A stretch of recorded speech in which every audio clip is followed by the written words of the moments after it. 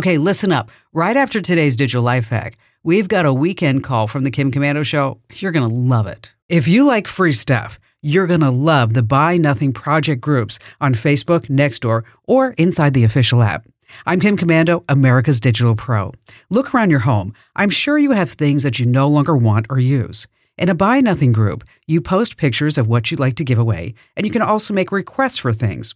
The rules of Buy Nothing groups: no selling, trading, or buying. Everything is free.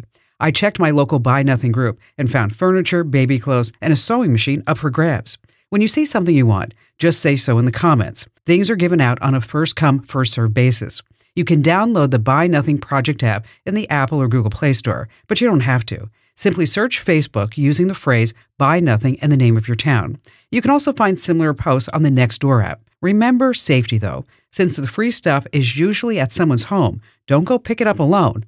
Always bring a friend. If you're not tech ahead, you'll be tech left behind. Get my free newsletter at getkim.com.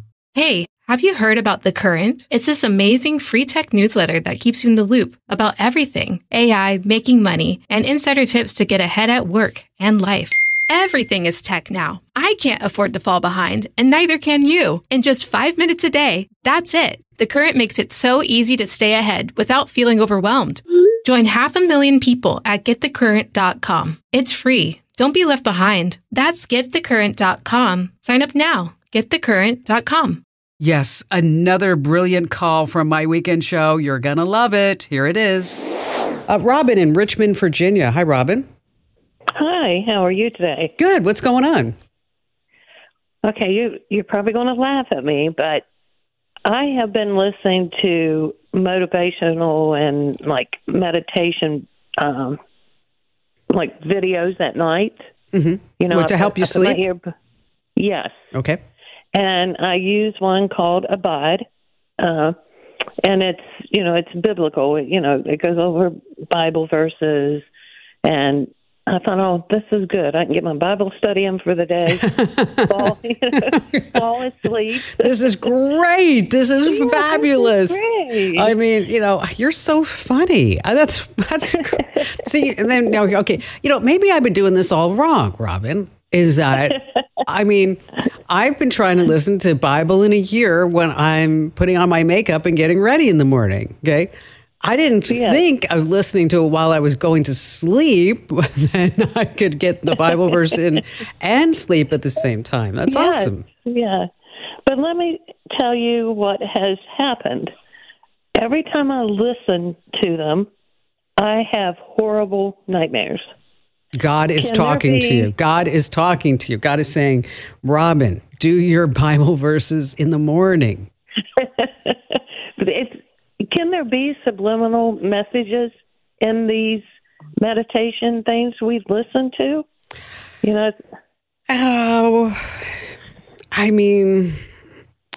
Subliminal messages, they are meant to be perceived subconsciously. Okay. Right. I think I looked at the video. You did, because you sent me an email and I looked at the video. It's a really big channel. I didn't realize I think they have over 1 million subscribers on that. Yeah. I would find it hard to believe that there's something in that particular meditational Bible verse that is saying, Robin, you're going to go to the deep darkness and, you're going to fall off the Titanic and Leonardo DiCaprio is not going to be there to save you. Oh, well, dang. Sorry. But I mean, what you could do is you could look at a transcript, right? Okay. Of the video, and basically you go to YouTube. There's that 3-dot menu, the more menu. Correct. And then there's an option that says open the transcript. Just about every YouTube video has that, but the person who uploads the video has to enable the transcript to happen. Okay. Okay. You could always just feed that audio into another AI tool like otter.ai. You'd have to download the audio and then do that. There are audio analysis tools that may be able to help, but if I were you, I would just find a new find a new channel, find something new. Maybe there's something in the story. Maybe there's something in the person's tone, the inflection, the music that just doesn't operate for you on that right frequency. I didn't really see anything that stood out that this was kind of like, oh, this is kind of like a weirdo type thing that, yeah, maybe there could be. I didn't see that in the video that you sent me or that you mentioned in your email to me. So I would probably find something else. Try Calm. I don't know if you tried that. That's a Calm app. That's pretty good too. There's several of them out there. Who's the one that I use? Oh, Insight Timer. That's another one.